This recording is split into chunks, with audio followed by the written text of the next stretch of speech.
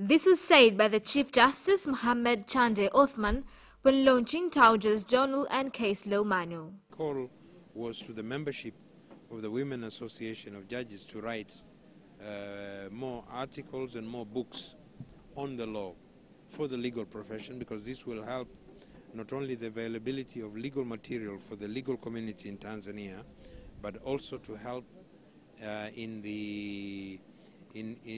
improving the quality of judgments delivered by judicial officers of the judiciary. Women judges have a role model to play in terms of maintaining high standards of conduct, in terms of training other judges, other magistrates and judicial officers.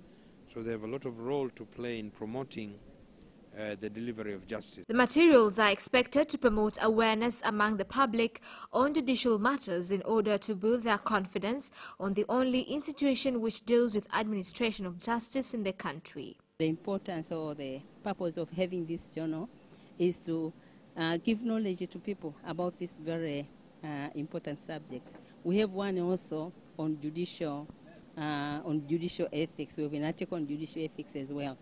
Because if the judiciary is not manned by people of high moral caliber, then people will lose confidence with the judiciary. And if people lose confidence with the judiciary, which is the institution that deals with the administration of justice, then we have a problem. We have a problem there.